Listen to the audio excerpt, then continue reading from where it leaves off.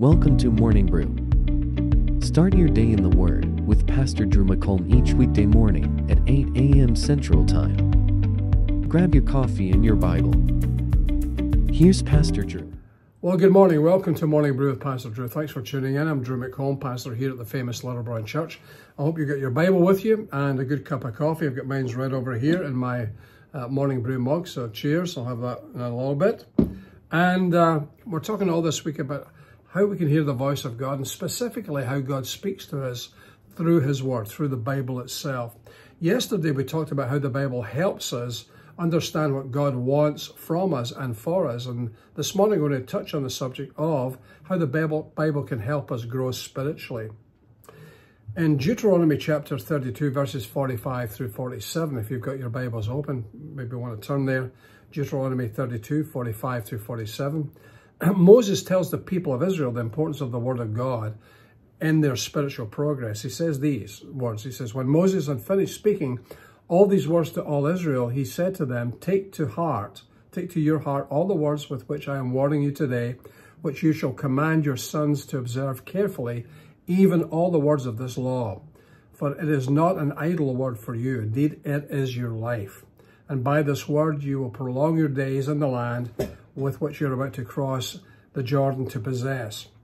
The Apostle Peter, in his epistle, the first epistle of Peter, chapter 2, verse 2, says this, like newborn babies desire or long for the milk of the Word, the pure milk of the Word, so by it you may grow in respect to salvation.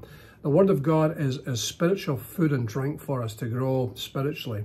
And then Jesus, quoting in Matthew 4:4, quoting Deuteronomy 8:3, said this. He answered them and said, it is written, man shall not live on bread alone, but on every word that proceeds from the mouth of God. So just as bread is vital to healthy physical growth, so the Word of God is absolutely vital to real spiritual growth. And just as food needs to be eaten regularly, digested properly, assimilated into our system, so the Word of God needs to be read regularly, properly assimilated into our daily lives, so that we can grow in our knowledge of God Himself and what His will is for our life. The Bible not only feeds us, but it's like water. It refreshes us, it cleanses us. Psalm 119, verses 9 through 11 says this, how shall a young man keep his way pure? By keeping it according to your word. With all my heart I have sought you. Do not let me wander from your commandments. Your word I have treasured or hidden my heart that I might not sin against you. And David is saying here, if I hide your word in my heart, then I know right from wrong. And intrinsically I have an understanding of what is within the context of your will for me and what's not. Thy word have I hidden my heart that I might not sin against you.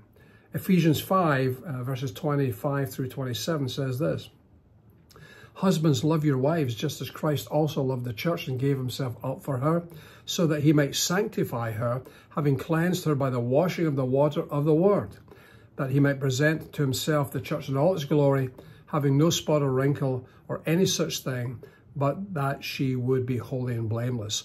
We are washed, if you will, by the water of the word. It keeps us pure.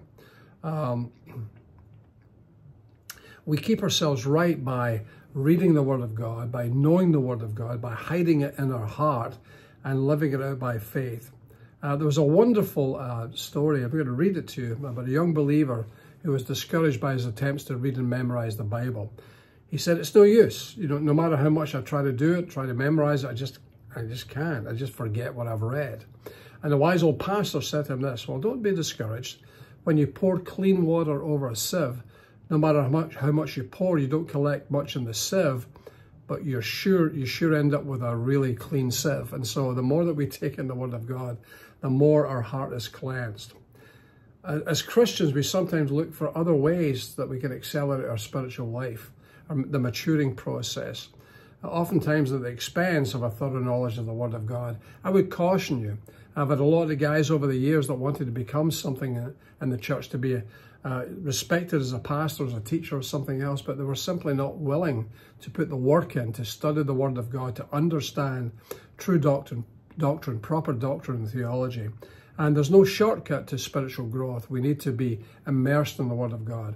One of my heroes of the faith who passed away a couple of years ago, Jack Hayford from Church on the Way in Van Nuys, said this. He said a biblical passion for fullness will be first concerned with the Word of God itself. Signs or wonders may well confirm its preaching, but the truly passionate will begin with a commitment to knowing the Bible's precepts, God's will and God's ways. Then, having taken that stand, let us appropriate its power-filled promises, God's work and God's wonders. We can't be full of the Spirit without having a fullness in the Word of God. You see, applying God's Word is a process and not just a one-time event. We need to keep doing God's work and keep doing God's will by being in God's Word. And so that's what happens when we immerse ourselves in the Word of God. Then permanent spiritual change can affect us, can be part of it. So I believe God is not going to open the windows of heaven to the person who keeps his Bible closed. It's as simple as that. Give yourself to the Word of God. Read it, study it, memorize it, meditate upon it, honor it, and most importantly, do it. So God bless you, and we'll conclude this study tomorrow by looking at the ministry, the work of the Holy Spirit in this whole process of getting to know and understand the voice of God. So by His grace, we'll see you tomorrow. Bye-bye.